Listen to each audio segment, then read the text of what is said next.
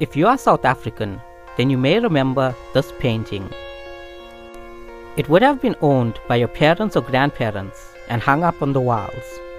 However, it always seemed out of place.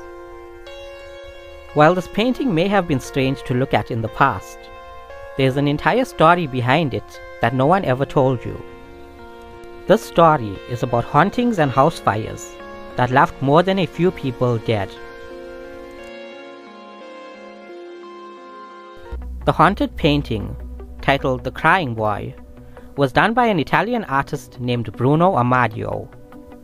It was later mass-produced and sold to many people who put them up in their homes. However, at the time, these people did not know that tragedy would be following them. In the time that followed, a large number of house fires occurred, with people dying and a lot of property being destroyed.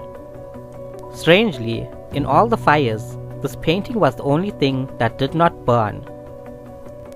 A fire station officer by the name of Alan Wilkinson noted many cases where he attended house fires and found that the painting was the only thing that laid untouched, while everything around it perished. In 1985, a British newspaper had published a story about the painting, and the offices were immediately flooded with calls from people who owned it. They claimed that strange things happened around the painting, with some of the stories talking about how the crying boy had led to their children being injured.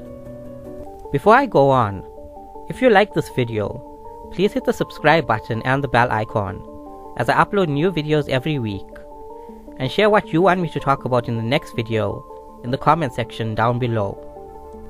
It's claimed that the crying boy in the haunted painting was named Don Bonillo, a homeless boy whose parents had died in a house fire.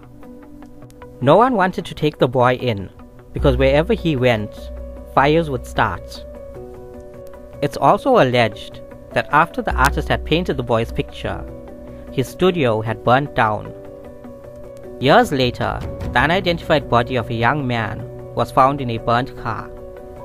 The man is claimed to be the same young boy. After the studio had received calls regarding the painting, they offered to take it off people's hands. They eventually received about 2,500 paintings, which they stacked into a pile and burnt in a bonfire. In 2010, a radio presenter by the name of Steve Punt tried to burn the painting on his show. However, no matter how much he tried, the painting would not catch fire. While he believed that the painting had a fire-retardant varnish, he offered no proof for his claims. A few of the legends surrounding the haunted painting believe that if you get rid of it, something bad will happen to you. That's why many people still keep theirs to this day. Some keep it in storage, while others hang it backwards on their walls. Have you had an experience with this painting growing up? Tell me about it in the comment section, and follow for more videos as I upload every week.